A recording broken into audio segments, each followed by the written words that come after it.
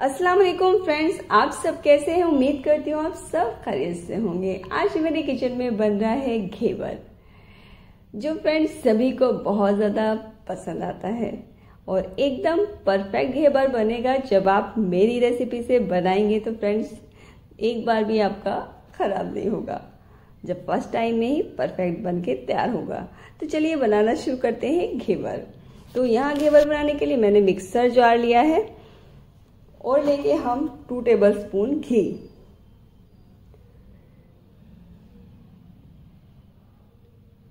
अब इसके अंदर डालेंगे हम आइस क्यूब। तो 4 आइस क्यूब मैंने डाली हैं और मैं तोड़कर डाल रही हूँ फ्रेंड, तोड़ दिया था मैंने इसको। आप चाहें तो साबुत भी डाल सकते हैं। अब इसे मैं मिक्सर में चला लूंगी। तो आप देख सकते हैं हमारा जो घी है एकदम बटर टाइट सा बन गया है। बटर घी टाइट हो गया एकदम से और हमारी जो आइस है वो भी टूट चुकी है, घुल गई है। अब इसे फिर से हम चला लेंगे। तो आप देख सकते हैं थोड़ा सा इसने पानी भी छोड़ दिया है। अच्छे से हमारी पिस गई है बर्फ। अब इसमें 2 टेबलस्पून में डाल रही हूँ मैदा डाली है और फिर मैंने इसे फिर से चला दिया है। तो आप देख सकते हैं हमारी मैदा भी इसमें अच्छे से मिक्स हो गई है। अब 2 टेबलस्पून और 1/4 कप पानी मैंने इसमें डाल के फिर से डाला है। इसी तरह से 2-2 टेबलस्पून करके मैंने इसमें और 1/4 कप पानी डाल के मैंने इसे चला लिया है। तो सारा बैटर ऐसे ही बना लेना है फ्रेंड्स। सारी मैदा को पानी डाल के और मैदा डाल के साथ साथ पीस लेना है। तो मैंने फिर से 1/4 कप पानी डाला है और जो बाकी बची हुई थी मैदा थी सारी मैंने इसमें ऐड कर दी है। 1/4 कप मैदा लगी है। यहाँ पर 1 टेबलस्पून मैंने डाला है बेसन और 1 टीस्पून नींबू का रस डाल के लास्ट में वो भी मिक्स कर दिया है। तो अब इसमें निकाल लेती हूँ। तैयार हो गया है बैटर। आप देख सकते हैं इतना पतला रखना है। तो हमारा जो चमचा है तो देखिए हल्का सा इस पर चिपक रहा है। इस तरह की कंसिस्टेंसी होनी चाहिए, इतनी पतली फ्रेंड्स घेवर बनाने के लिए। और ये एकदम चिल्ड होना चाहिए। तो उसको मैंने बर्फ पे रख दिया है। यहाँ पर मैंने गैस पर तेल रख दिया है गर्म होने के लिए। इसमें डाल रही हूँ मैं घी। थोड़ा सा घी इसमें डालने पर घी का ही फ्लेवर आएगा। ऐसा लगेगा कि जैसे कि हमने इसे घी में बनाया है, बल्कि हमने बनाया है इसे तेल में। थोड़ा सा फ्लेवर देने के लिए मैंने इसमें घी ऐड किया है। अब यहाँ पर मैंने लिए है सॉस की बोतल। इससे हम घेवर बनाने वाले हैं। इसमें मैं डाल दूंगी ये बैटर। थोड़ा थोड़ा करके भरेंगे हम इसमें ताकि ठंडा ना हो। हमारा तेल जो है ये गर्म हो गया है। देखिए इस तरह से इसकी जालियाँ सी बन जाए तो परफेक्ट ये गर्म है। तो इसकी जो हमें गैस की फ्लेम रखनी है मीडियम रखनी है हमें। तो इस तरह से हमें बीच में डाल देना है। थोड़ा थोड़ा बैटर डालना है। करीबन 1.5 टीस्पून के करीब हमें इसमें डालना है। इतना डालिएगा अंदाजे से कि ऊपर नहीं आए बैटर, एकदम उबल गई उफान नहीं आए इसमें, उतना आप डालते रहिएगा।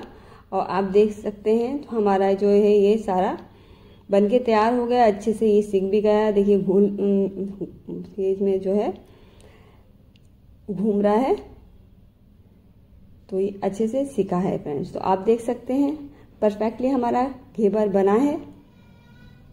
एकदम जालीदार है और एकदम ये बिल्कुल हल्का है फ्रेंड्स। एक बार हाथ में लेकर दिखेगा आपको भी बहुत ज़्यादा हल्का एकदम जालीदार दिख ही रहा है। तो चलिए अब दूसरा बनाना शुरू कर लेते हैं। तो मैंने फिर से बैटर डाल दिया है थोड़ा थोड़ा। 1 या 2 टेबलस्पून के करीब आप इसमें डाल दीजिएगा। बैटर को थोड़ा थोड़ा डालिएगा, पास से ही डाल दीजिएगा। तो देखिए इस तरह से मैंने दूसरा भी बना लिया है। तो देखिए यहाँ से इस तरह से हम दबा देंगे ताकि अच्छे से सीख जाए साइडों से।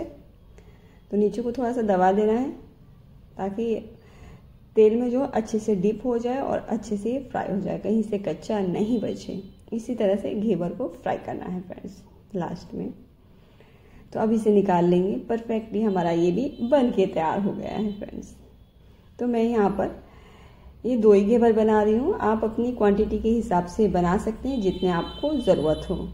तो आप देख सकते हैं इसका होल बड़ा है। मैंने जो है 1/4 कप मैदा से ही बनाए हैं, तो 2 बने हैं मेरे। तो कम बैटर था तो मैंने 2 बनाने थे, मैंने थोड़ा थोड़ा डाला। आप इसे छोटे बर्तन में बनाएंगे तो 2 परफेक्टली बन जाएंगे, तो इतना बड़ा होल नहीं होगा, तो होल में कोई प्रॉब्लम नहीं है। तो चलिए अब जो है इसकी रबड़ी बना लेते हैं अपने घेवर पर लगाने के लिए। तो यहाँ पर मैंने 1.5 कप दूध लिया है और ले रही हूँ इसमें 1 टेबलस्पून मलाई, और इसको अच्छे से हम पकाएंगे। और यहाँ पर मैंने एक ब्रेड लिया है, इसके किनारों को काट दिया है और इसको तोड़ लेना है बारीक बारीक सा। आप चाहे तो मिक्सर में भी इसे ग्राइंड कर सकते हैं। तो देखिए मैंने हाथ से ही तोड़ लिया है और ये हमारा दूध उबल रहा है। अब इसमें मैं डाल रही हूँ जो ब्रेड मैंने तोड़ा था, अब इसमें डाल दिया है, इसको भी पका लेंगे चलाते हुए। और ये हमारी रबड़ी जो है ना फटाफट से बन के तैयार हो जाएगी और बहुत टेस्टी भी बनेगी फ्रेंड्स। तो देखिए मैंने इसे पका लिया है, तो गाढ़ी हो गई है। तो यहाँ पर 1 टीस्पून डाला है मैंने चीनी। आप जितना मीठा खाते हो उतना डालिएगा। तो हल्की सी मिठास चाहिए मुझे रबड़ी में। तो यहाँ पर 1 कप मैंने लिया है चीनी और 1/2 कप पानी डालकर 1 टीस्पून इलायची पाउडर डाल के मैंने बना लिया है पतली सी चाशनी, जो चिपचिपी वाली जो होती है ना चाशनी, वही चाशनी हमें बनानी है। तो वो चाशनी मैंने इसमें बना ली है। और देखिए अब इस चाशनी को जो है अपने घेवर के अंदर डालेंगे फ्रेंड्स। आप चाहे तो आप ऐसे बर्तन में डालिएगा तो कि उसमें डिप भी कर सकते हैं, चाहे आप डिप करके डाल दीजिएगा और चाहे तो ऐसे ही डाल दीजिएगा। तो मैं यहाँ ऊपर से डाल रही हूँ इसके अंदर चाशनी, बहुत ज़्यादा नहीं भरूंगी, बस जितनी मिठास चाहिए मैं उतनी चाशनी इसके अंदर भरी है मैंने। अब यहाँ लगा दी है मैंने जो रबड़ी बनाई थी ना, वही डाल दी है। और बहुत ही टेस्टी बनते हैं फ्रेंड्स, ये बहुत टेस्टी लगते हैं और बनाने में बहुत ज़्यादा आसान लगते हैं फ्रेंड्स। एक बार बना कर देखिएगा, आपको भी ऐसा लगेगा बहुत ही आसान है। और देखने में ऐसा लगता है बड़ा झंझट का काम है इसका घेवर बनाने का, लेकिन ऐसा है नहीं फ्रेंड्स। जब एक बार बना लोगे ना तो आप इसे बार बार बनाना पसंद करोगे, बहुत ही आसानी से बन के तैयार हो जाता है। और खाने में तो बहुत ज़्यादा टेस्टी होते हैं, सभी को पसंद आते हैं लगभग घेवर। तो फ्रेंड्स वीडियो पसंद आए और बनाने का तरीका पसंद आए तो कमेंट्स में ज़रूर बताइएगा, और वीडियो को लाइक शेयर भी कीजिएगा। और चैनल पर आप नए हैं तो चैनल को सब्सक्राइब कीजिएगा और बेल आइकन को ज़रूर दबाइएगा ताकि हमारी हर आने वाली वीडियो की नोटिफिकेशन आप तक पहुँचे फ्रेंड्स। तो देखिए मैं तोड़ कर दिखाती हूँ, बहुत ज़्यादा क्रंची है। तो चलिए मिलते